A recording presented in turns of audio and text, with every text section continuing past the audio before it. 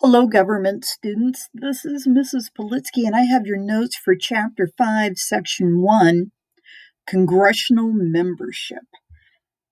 So we're going to get started here, and we're going to talk a little bit about the membership in the House and the Senate. And one of the things I want you to look at very carefully is on the top of your sheet that you have, you probably have the dates for the 115th Congress.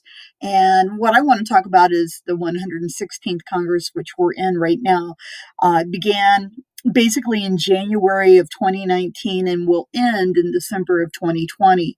And what we're going to look at is basically the makeup of both males and females. And then when we talk about political party, numbers of Democrats and Republicans and independents that are in either the House of Representatives and the Senate. But before we begin that, I want you to write down a few quick numbers. And the first number that you need to know is that there are 435 seats available in the House of Representatives and 100 seats available in the U.S. Senate. Combined, there's 535 members of Congress. That includes both House and Senate. That does not include representatives that might go and observe from the territories. So we're not including numbers from Puerto Rico or the U.S. Virgin Islands and the United States Samoa and such. But to start with, I want to talk a little bit about the breakup or the makeup based on gender. The 116th Congress actually is kind of a unique one because we have seen more women than ever that have been part of either the House or the Senate. So in the House of Representatives, there are 101 women, or roughly 23% of the makeup of the House is women. For the males out there, it was 351. That's roughly 77%. Now, when we talk about the Senate, women make up 26% or 26 in count, and males make up 74% or 74 in number counts. How does this break down by the parties? Well, there are roughly 232 Democrats that are in the House of Representatives and 197 Republicans. That changed in 2019 as a result of the 2018 midterm elections, where Republicans had once been in control of the House, lost it to the Democrats, and now the Democrats have the majority. There are roughly 5 vacancies that are up, and for the most part, that would be probably determined by a governor of the state of that person that is vacated the seat. There is one independent currently in the House of Representatives. When we look at the Senate, 45 senators are Democrats, 53 are Republicans, meaning that the Republicans are in the majority. What's interesting is there are 2 independents. One of them would include Senator Bernie Sanders from Vermont. He is non-committed as far as his political leanings, though he was running as a Democrat or is running as a Democrat in 2020. So needless to say, it's kind of interesting to break it down by numbers. If you were going to look at a map here, the bigger map that we have to start with is the U.S. Senate. States that are in red basically have both U.S. senators that are of the same political party, meaning that they are Republican. States that are blue have both senators that are Democrat. States that are kind of in between, meaning that they have both a Republican and a Democrat, are colored purple, to kind of give you that idea. And you can kind of see where that's at here in the United States. And then we've got a couple states that have got the weird stripes. And that basically means that the state of Maine and the state of Vermont have independent senators. Otherwise, the other senator is either of the Republican Party in Maine or of the Democratic Party in Vermont. Okay, looking at the House of Representatives, this is actually as of 2018 and that election. And you can see that the members of the House of Representatives from Nebraska are all Republican. If you look carefully, you can kind of see the different legislative districts that are out there. Um, if you look at our neighbors, South Dakota, they only have one representative, and obviously that person must be a Republican. State of Kansas, all of them are Republicans except for the one representative that comes from the Kansas City metropolitan area. If you look at Colorado, pretty much all Republicans except for the one representative that is representing kind of the mountain zone of the northern part of Colorado. This is where you would find some of your ski resorts of like Breckenridge and such. If you look at Iowa, they have a little mix. They've got basically a Republican that represents the northwestern part of the state. And if you look towards the south and the east part of the state, pretty much Democrats. Though I would have to say my folks being from the southwest corner of Iowa, not so happy about the fact that their representative is actually from Des Moines, very different in mindset than maybe those folks that are living in the rural part of the state. So needless to say, you can kind of see how that's broken down. That might give you an idea maybe where you're seeing a lot of Democrats. Democrats have a tendency to kind of have a hold over the areas that are what I would call metropolitan areas, opposed to the rural part of the country, which is predominantly Republican, which is kind of an interesting way to look at it. As far as like the background of our members of Congress, you can take a look here based on occupations. Not necessarily very many people who are involved in agriculture when we talk about the Democratic Party. We've got a few more of them that are Republicans that are involved in agriculture, clergy, predominantly more that are Republican leaning opposed to Democratic leaning. If you go down further into areas of like law enforcement and medicine, you can kind of see how that breaks down as far as political leaning and such. What I think is interesting is this other graph that you have on the other side. There are quite a few members of Congress that have degrees in law. And if you take a look at the different law schools that some of these members of Congress are coming out of, you can see that Harvard Law predominantly is producing more politicians per capita than maybe some of the other law schools around our nation. But that's one thing to keep in the back of your mind. A lot of folks that go into studying law and getting a degree in law aren't necessarily always becoming lawyers. A lot of them do go into other fields, and politics just happens to be one of those that you do see a lot of politicians going into. All right, qualifications. These are things that I hope are review. If you go back a couple chapters ago, we talked a little bit about the Constitution, and you guys did a scavenger hunt where you were breaking down some of the requirements. And when you talk about the requirements for both the House and the Senate, do kind of look similar except for a few age requirement issues. To be a member of the House, you had to be at least 25. To be in the Senate, you had to be at least 30. And our founding fathers thought that, 30 years of age, a person would probably have reached a certain maturity that certainly would make them a little more, I guess you could say, conscientious of the societal needs than maybe members of the House. You have to be a U.S. citizen for at least a certain number of years. If you're a member of the House, it's a minimum of 7 years. If you're a senator, it's going to be a minimum of 9. You also have to be a legal resident of your district or state, depending. So if I'm running for the House of Representatives, I need to live in the district that I'm going to represent. Or if I'm a senator, it doesn't matter where in the state, as long as I am from that state, then I can go ahead and run, regardless of exactly where within the state I live. Term of office, House of Representatives only serve 2-year terms. So every 2 years they're up for re-election.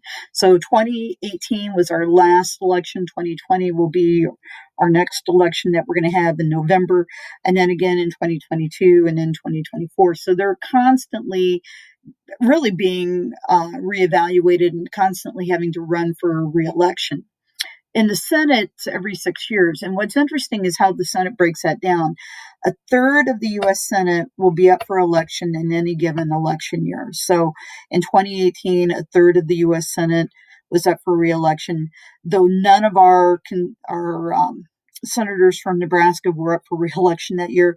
This year is an election year for Ben Sasse. He's going to be running again. So needless to say, it's kind of interesting how that works, but it's roughly every 6 years. Salary, unless you are kind of special and you have a kind of a prestigious position here, an average member of the House or the Senate is going to earn around $174,000 a year. That may change one day. Members of Congress may vote themselves a pay raise, but if you remember the 27th Amendment, they had to wait till after an election to collect. Speaker of the House earns $223,500, and the President pro tempore, which would be currently Senator Chuck Grassley of Iowa, he earns $193,400. Pension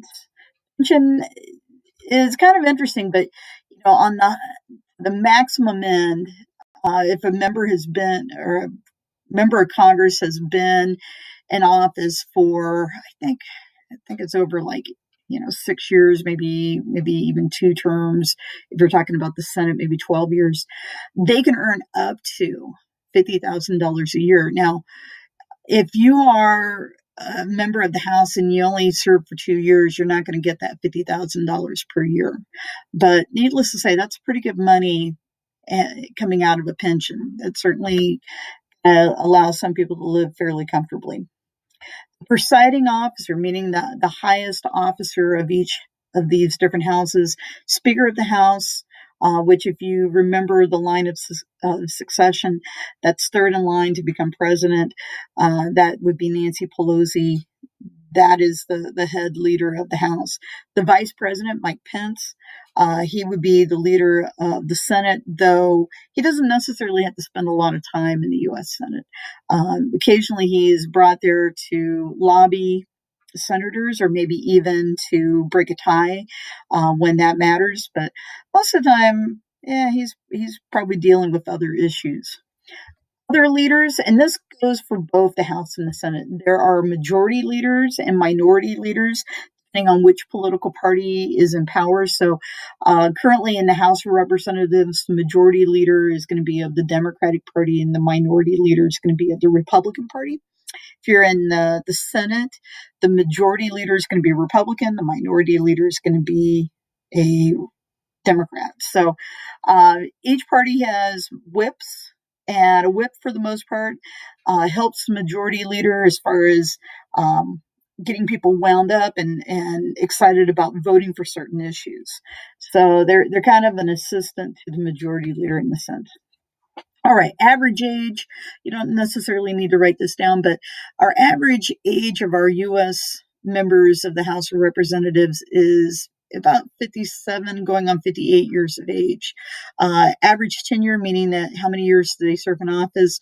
Not quite 9, about 8.6 years on average.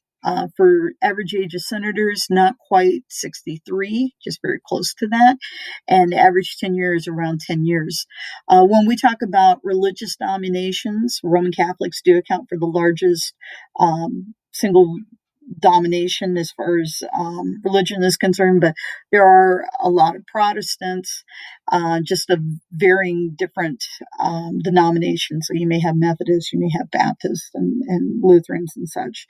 So just to kind of give you an idea, we do have Hindus and Muslims serving in Congress as well. So just something to keep in mind.